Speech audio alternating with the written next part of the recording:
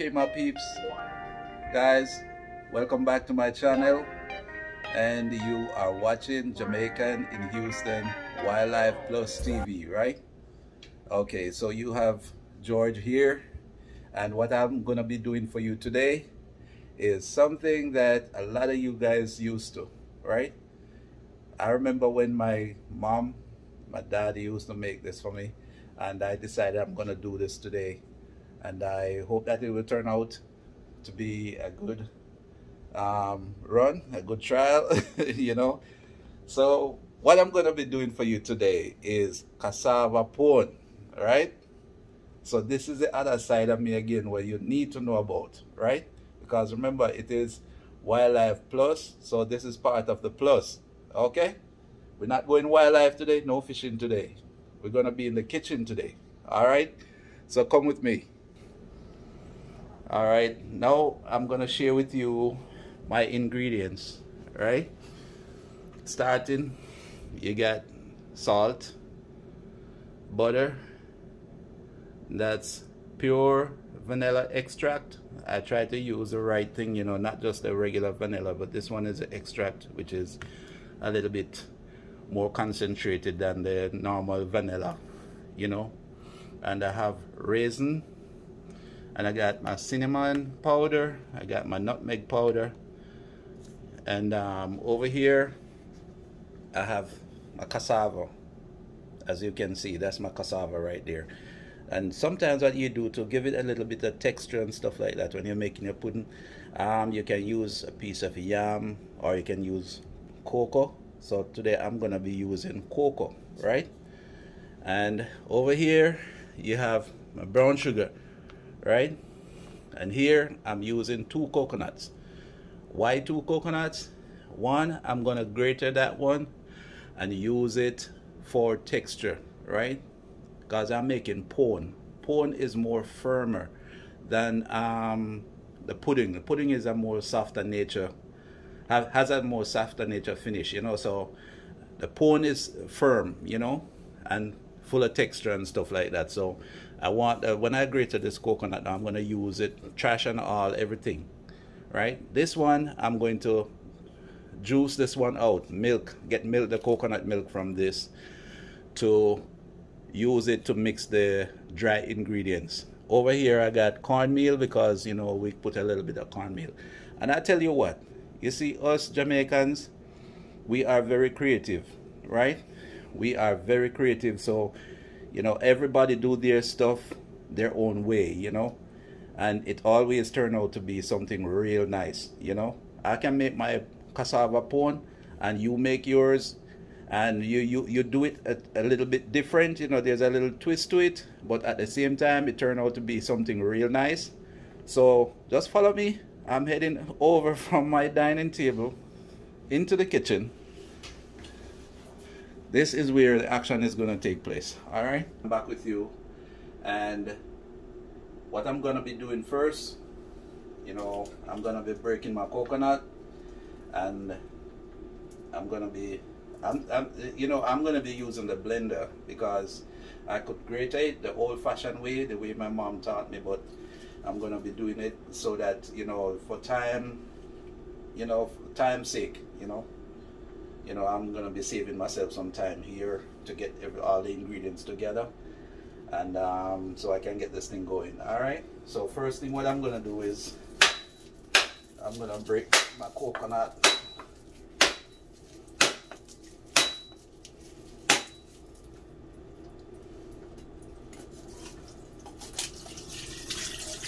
Alright, when I was a kid, I used to, when my mom used to making cassava pone, and when she break the coconut, we would never ever dare pour that water down the drain, you know.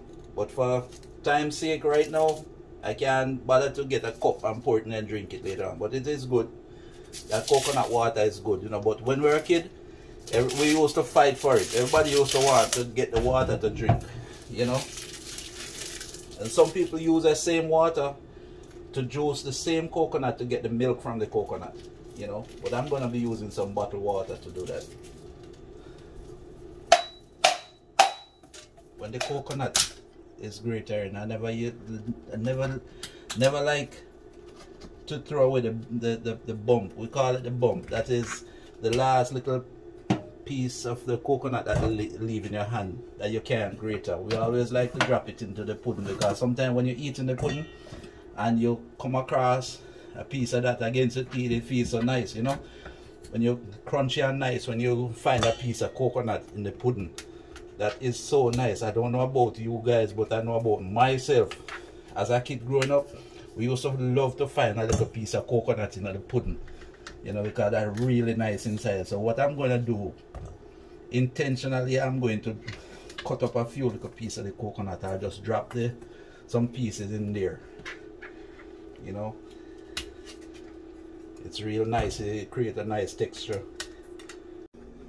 Okay peeps, I'm back with you, and now I've finished separating the coconut from the shell. So what I'm going to do now is I'm going to cut my coconut up in little pieces, right, and then wash, cut, and then blend. Alright, and then you see how much coconut I have here. I like a lot of coconut in my cassava pone. Alright, so my next move is I'm going to cut these up in small pieces. Okay peeps, I'm back again, and another stage of my cassava pone. Now I reach a point where I'm going to blend the coconut. Alright, so I don't really use the water from the pipe, because the city water, I don't really too trust it. So I work with my bottled water, and I mostly work with spring water. Alright, so add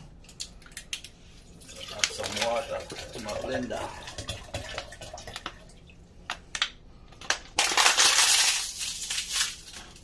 And I'll put a little bit of coconut in there first, because I don't want to overload the blender, and then next thing you see smoke, right? So put just enough that will let the blender blade spin freely and do its work. Alright, now for it.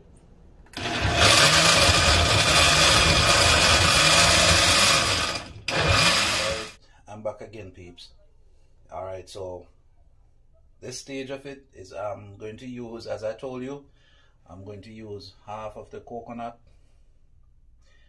that I blended to get my milk from it, that I'm going to use to mix the dry ingredients.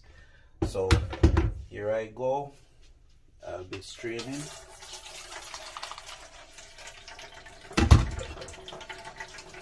That's not enough to do the mixture, so I'm going to strain some more milk off this. And let me tell you something, if you are in the States, right, these are sweet cassavas, right? These are the one that you just peel them and cook them, right? But you have another one that they call the bitter cassava. That one, if you're using it to make pudding, it is going to take a different process, right? That one you will have to grate it. You have to wring out the poison, because it is poisonous. When you know, the bitter cassava is poisonous. So for you to get it to be edible, you know, that you can digest that without it harming you, you have to wring the cassava juice from it and air it out overnight. You know, you have to put it and let the juice air out completely, and then you can use that flour after that, right, to do whatever you want to do. But this, we are working with sweet cassava, and here in the States you can get this to buy in Walmart, Kroger, you know, HEB. It is sold all over. So my little way in doing this now, which is the old-fashioned way and the right way, I think the easiest way to peel my cassava, cut both ends off, and then I'm going to do a spiral core around the cassava like this. Spiral all the way down to the bottom. Cassavas all peeled, right? And also my cocoa. Wash them off nicely, and I'm going to cut them up. It doesn't matter if I have the coconut in there, everything is going to come right back into one. I'll combine everything later on. So put some water, and alright, what I should do is cut these up.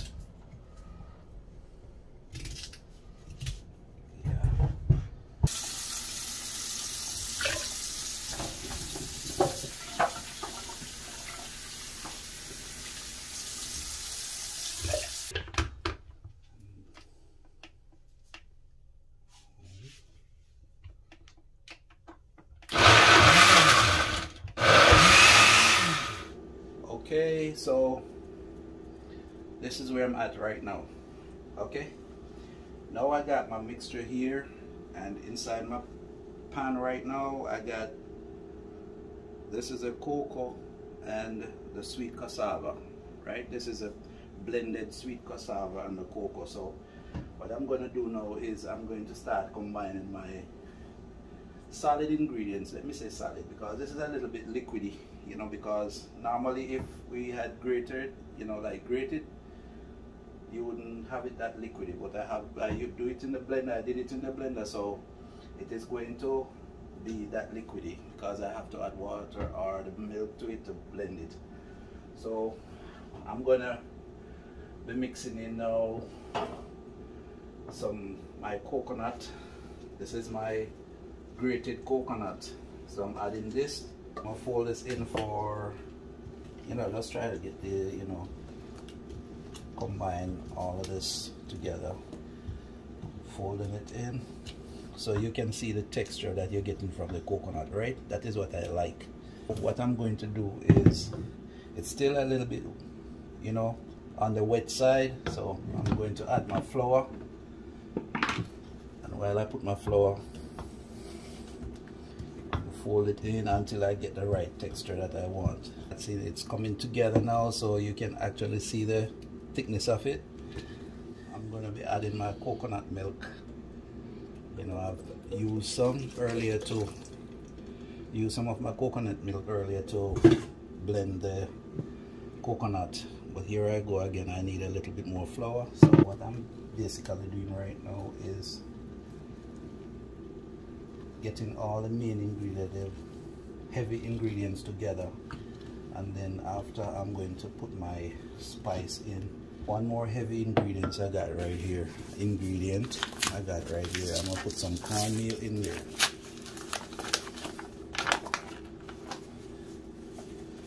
I'll add some cornmeal, right? And I fold this in also. So now I'm going to be adding my sugar. So brown sugar is preferably used by most people. It gives it that color, that nice golden color when it is done. A nice color from the brown sugar. If it was white sugar, then you wouldn't be getting that color, you'd be looking white, right? So you're getting that pretty look. And when it is baked, then you're gonna have a nice color. Got my raisin, right? And then some people like a lot of raisin, but I'm just gonna put the right amount in there. That is good enough. Mix it in. Next thing, my vanilla. And you might be asking how I don't measure it, but this is something I've been seeing my mother doing over the years when I was a kid, and I actually kind of gained the expertise where proportion is concerned. So, you know, as I said, we are Jamaicans are one talented set of people. You know, we do our stuff. You know, sometimes you need to do a little measurement if you don't know it. But if it's something that you're born and grow doing and see your parents doing, I think it is okay for me to just do my measurements. So I just use my nutmeg, and now I'm putting a little bit of cinnamon in there. I'm going to use a pinch of salt in there because I don't want to put too much, you know. I think that is good enough.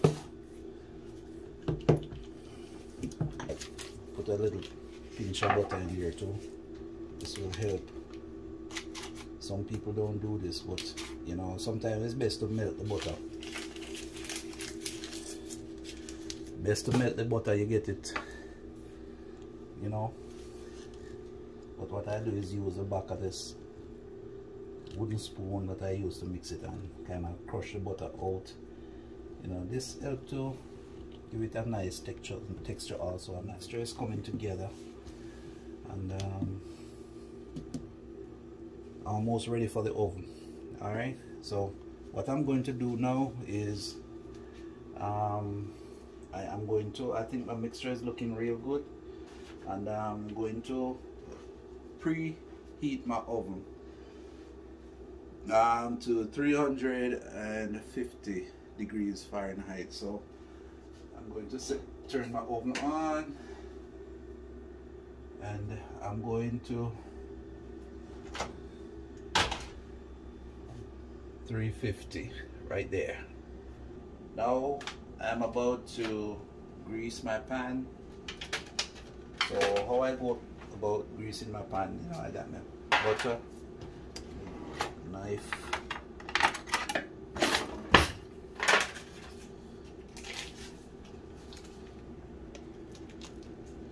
and I use, and I have a lot of mixture over there, so I have 4 pans that I'm going to do my put cassava pone in.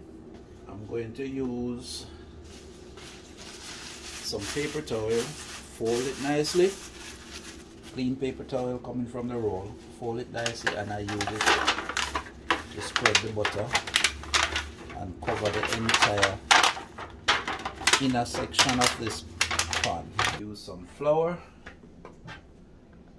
and just dust it. See? Just a little bit of flour.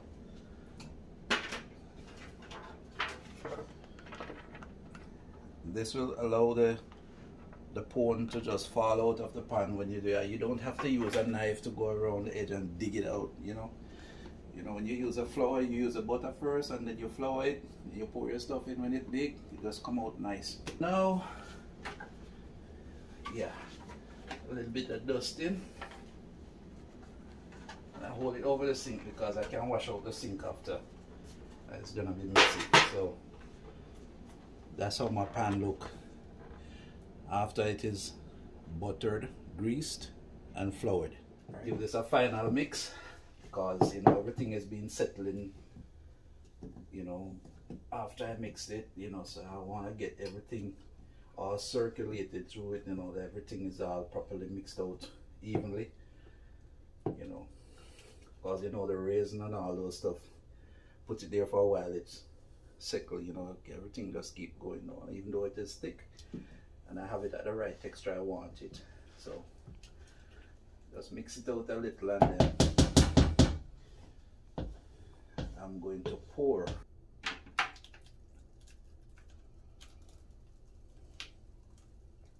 And now I'm about to stick these two into the oven, and this is going to bake for what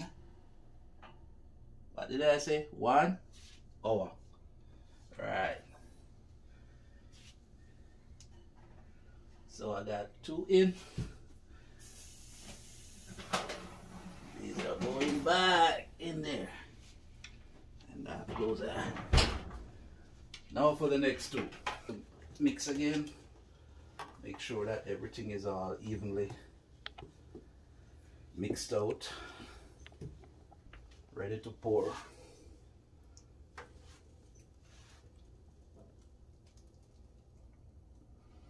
So I wasn't too bad on my measurement, because I don't have much left back in the pan. Just one more, a small pan, and my mixing bowl is empty. So I almost get it right. It's time to stick these 2 in. And I'm going to make space somewhere for another container, because still got a little bit of mixture left back. So I'll put these to the front. Okay, so here I am again, and I think that it's time for me to take a peek on this and look into the oven and see what's going on. I don't think it's fully ready, but let me, it's all hot in here, but let me take a peek. Right, so this was the extra that I have left back in the pan. So people, if you want to take a look, tell me, how is it looking? Tell me how it's looking. All right, to remove these, and I don't have to do this, but you know, this is one of the easy way to test your pudding or your pone. Whenever you bake your pone, you stick your knife in, and if it comes back out looking like that, it's ready. You see that?